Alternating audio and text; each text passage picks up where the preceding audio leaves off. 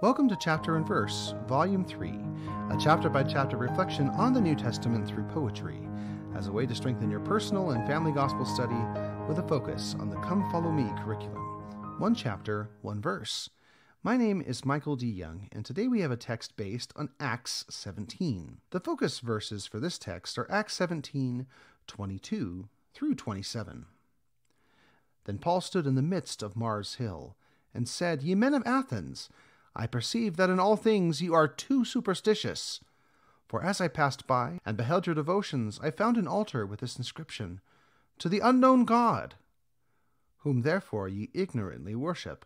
Him declare I unto you, God that made the world, and all things therein, seeing that he is Lord of heaven and earth, dwelleth not in temples made with hands, neither is worshipped with men's hands, as though he needed anything, seeing he giveth to all life, and breath, and all things, and hath made of one blood all nations of men for to dwell on the face of the earth, and hath determined the times before appointed, and the bounds of their habitation, that they should seek the Lord, if haply they might feel after him, and find him, though he be not far off from every one of us.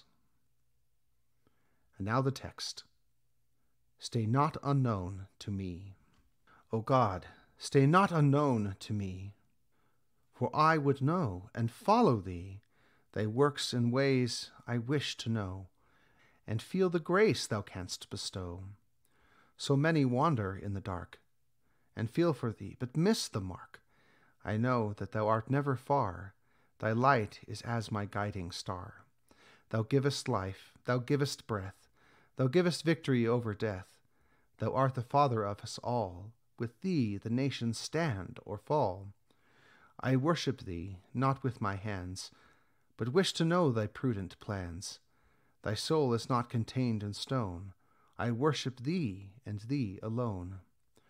O God, stay not unknown to me, for I commit to follow thee.